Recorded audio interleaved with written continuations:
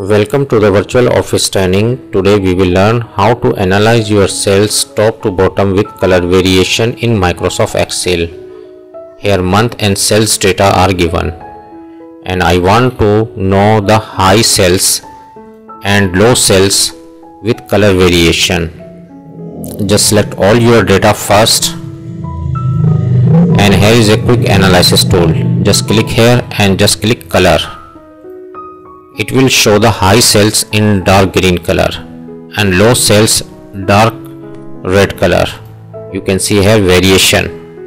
Light green color is a low cells and light red color is a high cells and dark red color is a low cells. That's where you can analyze your cells with color. Hope this tip will be very helpful for you. Thanks for watching.